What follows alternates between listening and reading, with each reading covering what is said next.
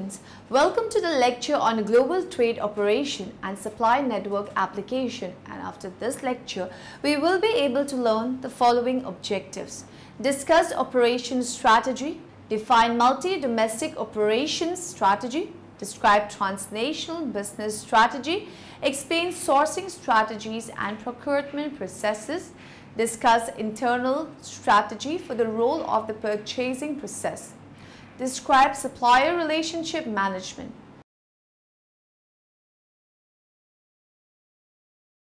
Let's start with the concept of global trade operation and supply network application. We live in a world that is highly interconnected by a bewildering array of complex economic transactions, social environmental problems, and international political collaboration and conflicts. Examples from global economics are found in the news every day. The importance of international connection in trade, investment, and skilled services can be illustrated by considering the apparently simple act of making and bringing to market an item of apparel, say a fashionable woolen men's suit. The initial task is to design the suit, a highly creative activity that generally takes place in the headquarters of a major fashion label such as Armani or Hugo Boss. These locations are most likely to be in somewhat higher productivity economies such as China, Malaysia or Mexico, and the firms involved typically worked as independent subcontractors to many retailers rather than affiliates of one. Let us now understand the operations strategy, as operation is, after all, about the day-to-day creation and delivery of products and services. So how can it be strategic? In fact, the issue is one of distinguishing between two words which are similar but have different meanings. These are operations and operational. An operation refers to those parts of the business which are concerned with producing products and services. The operational side of marketing refers to the day-by-day tactics of how to manage things like advertising, pricing, and so on. It is just the same with operations. Operations strategy looks at the long-term issues of how to manage the resources which produce products and services. Content and process. The content of operations strategy is concerned with the specific decision which shape and develop the long-term direction of the operation. Think of content as the building blocks of an operations strategy. The process of operations strategy refers to the procedure which are used to formulate operations strategies. It is the way we go about the activity of devising strategy. Think of operations strategy content as what the organization is deciding to do, and process as how the organization has made that decision. Top-down versus bottom-up. Perspective of operations strategy. One view of operations strategy, the more traditional one, is operations strategy is one of several functional strategies which are governed by a decision taken at the top of the organization tree. According to this top-down approach, overall business strategies set the general direction of the organization. This is then interpreted by the different functional areas of the company, marketing, finance, operation, etc. in their functional strategies. What is important to remember is that the pure top-down view of operations strategy is simplistic in the sense that it does not recognize the importance of learning through experience. Market requirements versus operation resources. The market requirement perspective starts from the common sense notion that any operation strategy should reflect what the organization is trying to do in its market. Companies compete in different ways. Some may compete primarily on cost, others on the excellence of their products or services, others on high levels of customer service, others on customizing their products and services to individual customer needs, and so on. The operation function therefore must respond to this by providing the capabilities which allow it to perform in an appropriate manner to satisfy the requirements of its market. Now moving on to the next topic, we will now study the multi-domestic operations strategy. The term multi-domestic has been used to describe a set of strategies used by companies that operate in more than one country at a time.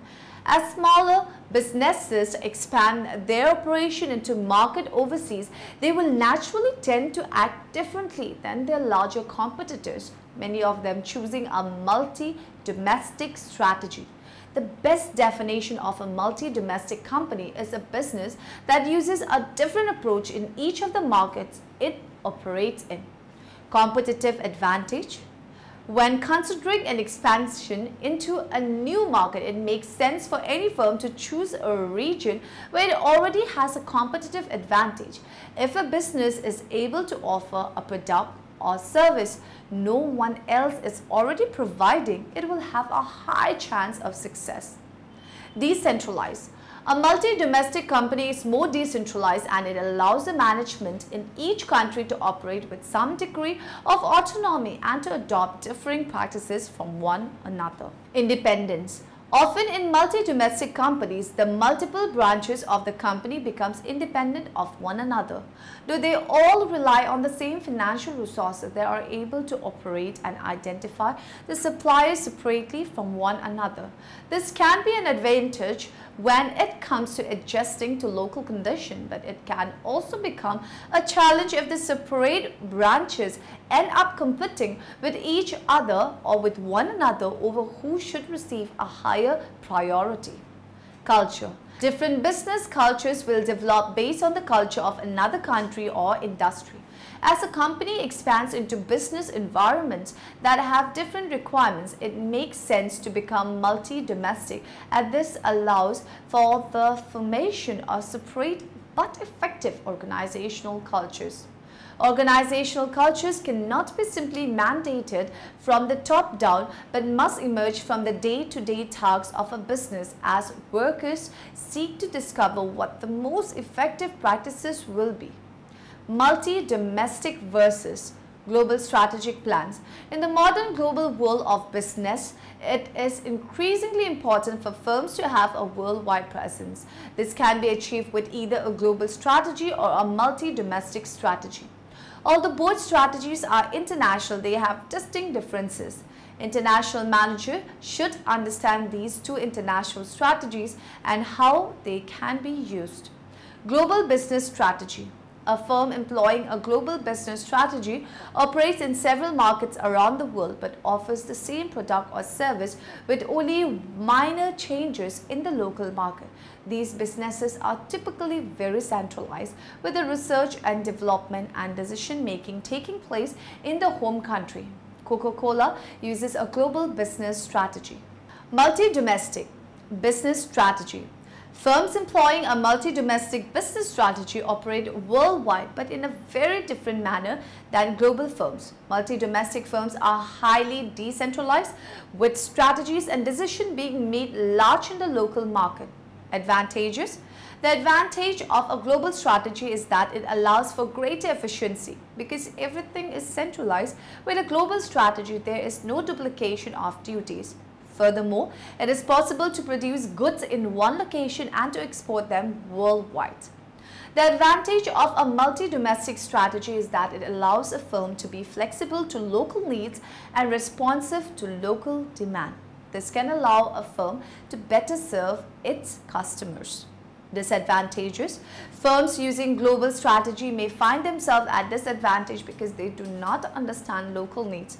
For products like clothing and food that are sensitive to cultural differences, it can be detrimental for the firm to not adapt to local needs. Firms using a multi-domestic strategy may have difficulties competing with global businesses that have lower operating costs. This is particularly true in the commodities business, where prices are more important than local adaptation.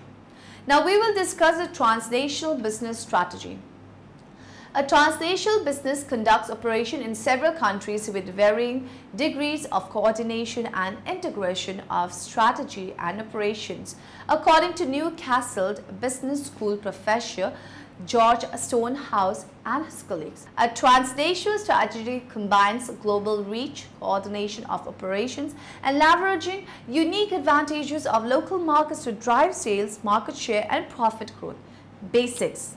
Transnational strategy involves operating in different world markets, designing responsive organizational structures, and establishing value-added activities that exploit national similarities and differences. Stonehouse defines transnational strategies management as interactions of organizational learning and performance improvements. The foundation of a transnational strategy is a global vision, but with customized implementation for local markets and regions. Country environment. The country environment is an important aspect of transnational strategy. In a March 2007 interview with Harvard Business School working knowledge writer St. Silverthorne, Harvard professor Richard H.K. Witter suggests that countries with a sound fiscal and monetary environment, secure property rights, and anti-corruption policies attract transnational companies. The development of skills training and support infrastructure are also important characteristics of countries that are appealing for transnational companies. Branding. Transnational businesses may use global brands or create specialized local brands. In an October 2007 Harvard Business School Working Knowledge article, Harvard professor John A. Quelch cites the cases of American and Japanese automakers to suggest that developing a market strategy around one set of brands is more efficient than having several different brands for different regions of the world. Global brands share certain characteristics such as a focus on a single product category and consistent market positioning. Contingency planning. Transnational strategy also includes contingency planning. Natural disaster such as the March 2011 earthquake in Japan can cause severe disruption in the supply chain. In May 2011 interview with Harvard Business School working knowledge writer Dennis Fisher, Harvard professor Willie C. Chase suggests that manufacturers and suppliers often lack contingency plans and find themselves scrambling for alternatives when disaster strikes. Consideration. Although people use the term interchangeably, global, multinational, international, and transnational businesses have subtle differences. International is a generic term that applies to all businesses with foreign operation. A multinational business operates in several foreign countries, but it delegates strategic decision-making responsibility to its overseas subsidiaries, which operate as autonomous businesses. Operational procurement planning. The ultimate goal of procurement planning is coordinated and integrated action to fulfill a need for goods, services, or works in a timely manner and at a reasonable cost. Early and accurate planning is essential to avoid last-minute, emergency, or ill-planned procurement, which is contrary to open, efficient, and effective and consequently transparent procurement. In addition, most potential savings in the procurement process are achieved by improvements in the planning stages. Advanced identification of suitable suppliers of potential products frequently requested in emergency operations, including confirmation by suppliers on willingness to respond on short notice. Development of standard specification TOR or SOW for products or services or works requested in emergency operation, effective and timely solicitation of offers, award of contracts and delivery of the goods, services and works required, early requisition to reduce any delays in procurement and timely delivery to project sites, avoidance of unnecessary exigencies and urgencies, enabling full competition and full compliance with standard rules and procedures. Anna, I clearly see how I can add value and contribute to the success of WIN+, but I still need to understand which steps I have to execute when running a procurement process. You can visualize the procurement processes for recurrent purchases, like the blades, as a figure 8 with two closed loops. One is an upstream loop and the other one a downstream loop. Okay. Can you please describe the activities part of the upstream loop? Of course. The upstream loop includes all the activities that take place prior to the finalization of the contract, which is also called the commitment point. Needs assessment, market analysis, and supplier selection are all examples of activities that are part of the upstream loop. The upstream process itself is also called sourcing. Oh, I see. Now I understand what sourcing represents. It groups all the tasks I must execute before signing the contract with the best blade supplier for the new low-cost wind turbine. What about the downstream activities?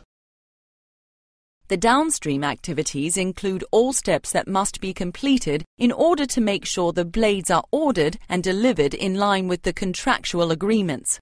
Order fulfillment, invoice payment, and the supplier performance measurement are part of the downstream loop. The downstream process itself is also called operational procurement. The circular patterns of the two procurement loops show that the procurement processes are continuous. The downstream activities will provide input for the upstream activities and vice versa.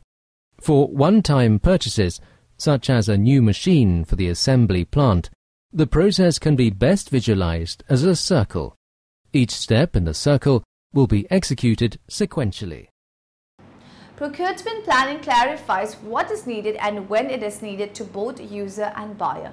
Effective procurement planning enables the UN organization and its staff to work smoothly to achieve the organization's goals with the right quality and quantity of inputs in place. Ineffective procurement planning may result in failure to achieve those goals, putting in jeopardy the FRR and procurement principles and causing damage to the credibility of the organization. Let us now study about sourcing strategies and procurement processes. Procurement function is considered to be a strategic initiative and seen to be adding value to entire business process. Profile of the procurement managers as change and expectation from these managers are different. Procurement process and paperwork is today managed by the ERP system which drive the procurement business process. Procurement function. Procurement function as explained above is one part of the sourcing function. In an ERP-enabled environment, procurement function consists of detailed indenting process, procurement budget management, purchase order release, shipment scheduled planning with seller, coupled with ensuring compliance with documentation and system updating processes. All these processes are driven by ERP. Procurement function works closely with procurement logistic or inbound supply chain. A procurement professional needs to have operational knowledge of logistical activities in supply chain network, the various agencies, knowledge of policies, custom rules, taxation, commercial, logistical and customs documentation beside knowledge of commercial trade rules and terms. Procurement process and sourcing strategy. Though interlinked closely, both procurement process and sourcing strategy are not one and same. Sourcing strategy deals with planning, designing and building a reliable and competitive supplier base, determining the strategy for procurement, defining pricing strategies and supply chain requirements. The strategy involves integration of its objectives in line with or conforming to the objectives of stakeholders in operations, finance, marketing and distribution.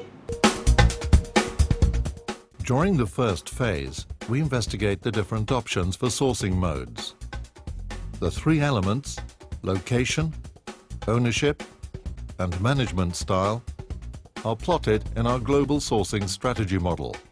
This results in 8 different sourcing modes. We work with you to identify the appropriate sourcing modes for your specific situation. The next phase is to plan the scenarios. We use matching business cases to find the most beneficial sourcing mode. When the right sourcing mode has been selected, your organization must be prepared for implementation. During this phase, we support you in selecting the right service provider or help you to set up your own shared service center. We prepare your organization for the shift of workload that will follow. During the migration or transition phase, the governance model must be aligned. Critical knowledge and experience must be captured. This phase is also the time to train your organization for the new situation. In addition, service levels and key performance indicators will be defined. In the delivery or operations phase, it is important to continuously monitor, control and manage both the service provider and the demand organization. By doing this, we ensure that both short and long-term benefits accrue. Organizations change. Environments change as well. After selecting and implementing the right sourcing mode, it is essential to continuously evaluate and adapt your chosen sourcing strategy. Shift in sourcing. Strategic approach. Having realized that suppliers play a key important role in the supply chain network of the business, there has been a change in the way organizations perceived and approached supplier relationship. Several factors have contributed to the shifting of the perceived value of supplier partnership. Complex business models at global scales coupled with market demands have necessitated companies to set up manufacturing or assembly facilities closer to markets as well as in locations where conversion costs are relatively cheaper. This necessitates that the business be supported by a solid vendor base which is able to ensure supplies at all locations. Advancement in technology and R&D capability enhancement is leading to shorter product life cycles. New versions and product innovation means product become obsolete faster. Besides, new introduction of products depend upon speedy development of new design supplier parts and the suppliers having to keep pace with changing design and requirements. Therefore, management have realized the fact that to be able to develop global business model, they have to develop a supplier partnership and work with collaboration spirit and invest in developing the supplier capabilities as well as invest into building the relationship. Supplier management is no longer transactional. Importance of strategic sourcing skills. Strategic sourcing skills play an important role in the cost structure and competitiveness of small and large businesses. These skills involve analyzing high volume purchases and developing long-term partnership with a select group of suppliers that are capable of providing quality products and services at low cost. High volume purchases are the best candidates for strategic sourcing because they are likely to have the greatest impact on lowering cost structures. Cost management. Strategic sourcing benefits both buyers and suppliers. It benefits buyers because they can negotiate lower unit prices for high volume purchases, thus reducing cost of goods sold and maintaining the ability to price their products competitively. It benefits suppliers because they are able to sell a significant portion of their output, which makes planning easier and gives management long-term cash flow visibility. Companies can also use strategic sourcing to procure services. For example, a start-up technology company could outsource its non-core activities such as payroll processing, which would allow management to focus on core activities such as product development and marketing of goods sold and maintaining the ability to price their products competitively. It benefits suppliers because they are able to sell a significant portion of their output, which makes planning easier and gives management long-term cash flow visibility. Companies can also use strategic sourcing to procure services. For example, a startup technology company could outsource its non-core activities such as payroll processing, which would allow management to focus on core activities such as product development and marketing. Supply stability. Strategic sourcing can help build stable supply partnerships. For example, restaurants rely on their suppliers for key ingredients such as meat and produce because a disruption in the quality or quantity of these supplies could affect their ability to serve customer. Close relationship can also lead to quality improvement over time because suppliers and customer can work together to measure defect rate and identify the root causes of these defects. Risk management. Strategic sourcing can help in risk management. Close supplier relationship can help companies identify and resolve potential problems quickly.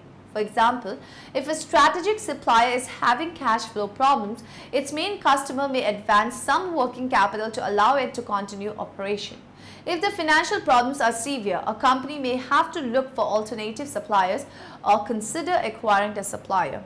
Consideration. Senior management has to champion strategic sourcing initiatives because it takes time to identify and qualify suppliers.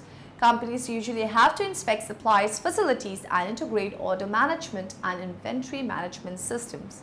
Businesses should establish high-level steering committees for managing and monitoring these initiatives, and at least one member of this committee should have supply management expertise.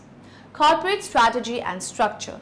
The traditional commercial business goal, put more simply, is to make money for our owners. How businesses go about doing that is where they differ. Larger companies will have a vision and or mission statement and one or more goals. These define in what market the organization will operate in and how it will go about differentiating itself from its competitors. They also help the organization prioritize its limited resources. Organization can also vary in terms of their culture and values. While recognizing these differences, there is an equally important one related to how an organization is structured in terms of governance, management and accountability. Often size and range will be a major contributor here. The role of procurement. While there are many definitions of procurement and purchasing, in a simple phrase, procurement is a profession of external resource management. It is about ensuring the organization maximizes the value it gains from the resources it needs, which are outside its direct ownership and control. To quote CIPSA, again, working both upstream and downstream of the purchase decision, a professional buyer can facilitate the business process, help capture the business benefits of the project, protect the business from risk and reduce lifetime costs. Procurement is a key business process since if it is not done well, costs can escalate, the business be exposed to unnecessary risk and customers let down through lack of supply. It is much more than chasing simple cost savings. Procurement strategies.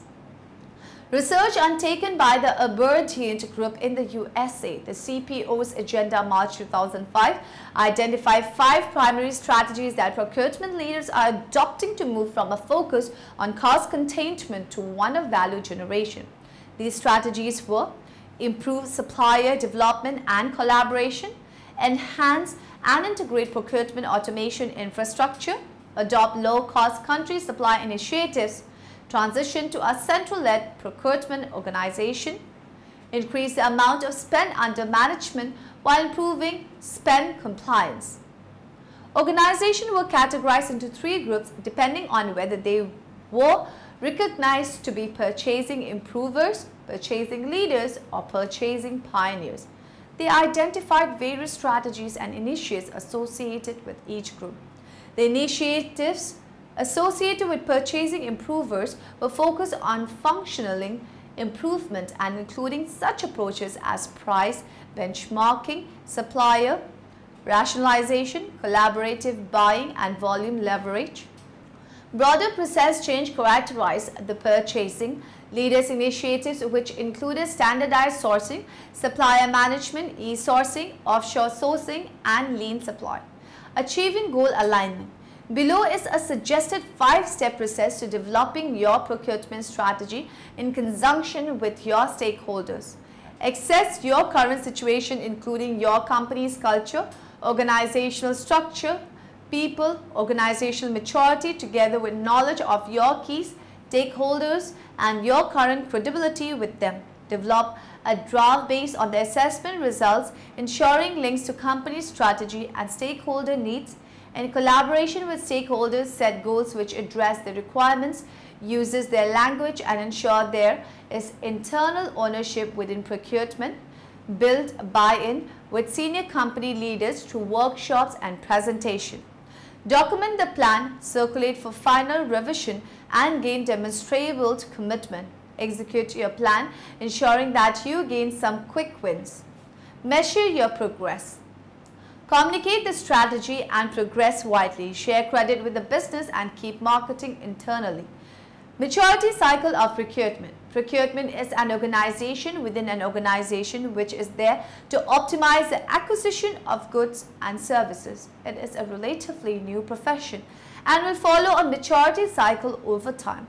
The initiatives and level of involvement within the organization will be driven by where you are positioned on this cycle. Supplier relationships have become increasingly important in ensuring this success. At a time when many organizations are turning to outsourcing to save money, the quality of your relationship with these suppliers can have a critical impact on the success of your company. Supplier Relationship Management (SRM), a subset of supply chain management, is concerned with understanding who your most important suppliers are and how you can focus your time and energy on creating and maintaining more effective strategic relationship with them. Ultimately, an effective SRM solution gives your organization a competitive edge by allowing you to reduce direct and indirect costs and improve bottom line profitability, understand what you are buying and from whom, minimize the risk of supply chain disruption, select the best suppliers to gain advantage over competitors, streamline the supply chain management process by collaborating with business units across the enterprise, assure that your organization resources are prioritized on the most critical suppliers. Why you need an effective SRM solution? SAS SRM contains the technology to monitor key performance indicators through a scorecard approach, creating snapshots of how well an organization is meeting its goals and objectives. SAS SRM is the only solution that provides robust and flexible tools to consolidate information from many different systems across the enterprise to give you a holistic view of your direct and indirect spends, apply advantage analytics to turn data into meaningful procurement information so you can not only understand your current status but also model optimal sourcing strategies. Distribute information within the organization so immediate action can be taken to address areas where performance objectives are not being met. The supplier intelligence advantage. Through an integrated set of data management and analytical application, SAS SRM helps you leverage the investment you have already made in operational system and application by adding a layer of intelligence you cannot get anywhere else. Different information for different levels of your organization throughout your procurement organization. Different people require different information to do their job effectively. Now in the end, let us summarize what we have learned in this lecture. The ultimate goal of procurement planning is coordinated and integrated action to fulfill a need for goods, services or works in a timely manner and at a reasonable cost. Modern day procurement managers manage procurement and sourcing functions both at strategic and operational levels. Sourcing strategy deals with planning, designing and building a reliable and competitive supplier base, determining the strategy for procurement, defining pricing strategies and supply chain requirements. The initiatives associated with purchasing improvers were focused on functional improvement and including such approaches as price, benchmarking, supplier, rationalization, collaborative buying and volume leverage. An effective SRM solution is an information system that provides supplier intelligence through an enterprise-wide integrated view of a company's relationship with its suppliers and the commodities or services they provide.